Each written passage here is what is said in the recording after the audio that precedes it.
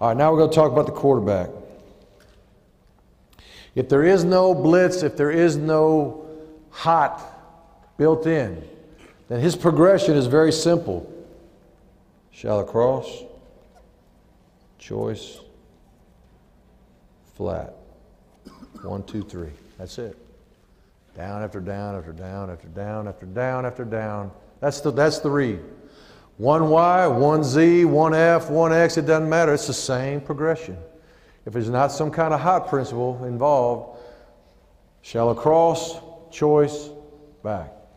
And that is really, you know, as you teach the kid, and here's how the footwork goes again if you're not hot. All right, and I'm really gimpy with this hip, okay? I got it replaced 4 weeks ago today. All right, so he's going to catch the ball, and it's a 3-step drop. All right, and it's a good, we call it a gun 3, but it's not a fast rhythm thing. It's kind of relaxed 3-step drop. He's going to go 1, he's crossing over 2, and when he hits 3, he's got to make a decision if he's going to take the crosser or not. Because if he hits the crosser, the goal is that once you hit 3, you're going right to the crossing route without any kind of a hitch step. Okay? If you're timing it right and your receivers are flying and doing what they're supposed to be doing, that's how it's going to go. All right? If you hit that 3rd step and you see the mics jumping to shallow, okay, now you're going to hitch to who? The choice, right? And if he's not there, bam, the ball's out. If he holds the ball any longer than that, he's wrong. You can't let him hold it, no. You hit 3rd step, and if the shallow's there, you're going to hit the shallow. If not, you hitch, and you go to him, and if not, you're hit, and bang, you're going right out to the flare. Bang, bang, bang. Bang, bang, bang. Shallow cross, choice, scat. Shallow cross, choice, scat. Over and over and over, okay? So they get used to that. Now, if there's some kind of hot principle weak, they got more than you can block weak, he'll go what we call a hot 3, and in the hot 3, he's looking to throw the slant, which we can throw, or he's looking to throw to the arrow, depending on what happens. If there's no one in the window, and here's how I teach all that stuff. I don't tell our guys to look at a defender. If our quarterback's looking at a defender, I think his vision is too tight. I think he's looking at a guy. Let's say he looks at the will linebacker, and the will linebacker flies out in the flat. Well, if he flies out in the flat, I better hit the slant, right? Well, what if the mic buzzes that way and runs underneath it and picks your slant? It's because you told him to look at the will. And the will ran in the flat, so he watched him, he threw the slant, but then the mic, you know, I tell him to look at the area. You look to the slant area. You look to the curl area, whatever it is. And if there's nothing between you and him, then throw it in there. Because here he comes, okay? If something's in the throw lane, bang. If somebody's out there, launch it over his head, or if you're Charlie Ward, take off running, you know? It's bang, bang, bang, and either throw it away, or if you're an athlete, you go. Okay, that's it. You don't hold the ball. You don't get a sack. You don't throw a pick because you held the ball too long and you got hit when you're throwing it. And the line coach is going crazy. I told you not to do that 5-out stuff, you know. But if you teach that guy to get the ball out, I don't care if it's Chris Winkie, who is like a tree. I'll tell you right now, if Winkie was standing right here, he's like a big tree. Like a big oak tree in there, okay? He wasn't going anywhere.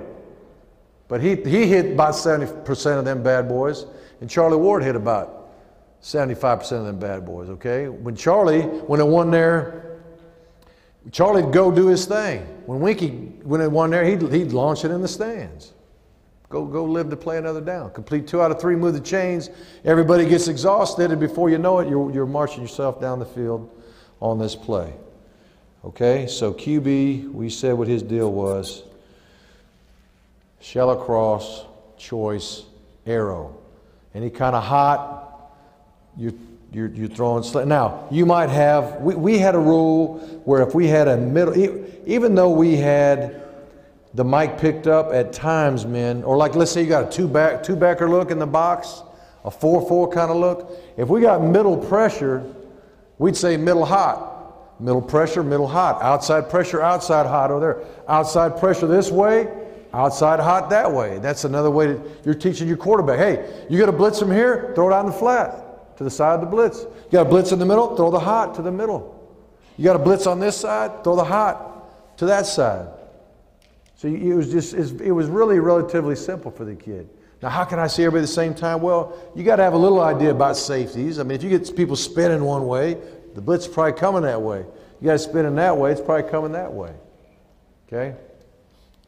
And it's more detailed than that, really, as far as exactly what I tell them, but we don't have time to cover all these protections and looks and all that kind of deal. But relatively simply speaking, middle blitz, middle hot. Outside blitz, outside hot. Outside blitz, outside hot, weak. Okay? And I'll say one more thing. If you had blitz come from both sides, we always went to the hot away from the shallow. Because, and this isn't the best picture, but a minute ago when we had that back on the wide flare, and I had that Sam linebacker coming inside the defensive end, and the tackle was setting the end, and the Sam came and he took him and turned the wide man free. A lot of times when people bring that blitz, what do they do with that end? They'll peel on the back, right? So your quarterback's thinking he's hot over here, and then the back peels. The Sam came, so he's thinking I'm hot. Tackle picks him up. We turn the wide man free, but the wide man peels on your back. If you get ready to throw it to the back and he gets covered, then you go get hit in the back of the head. Okay? So anytime we felt there was pressure coming both ways, we always threw the hot to the weak side, not to the side of the back on the flare.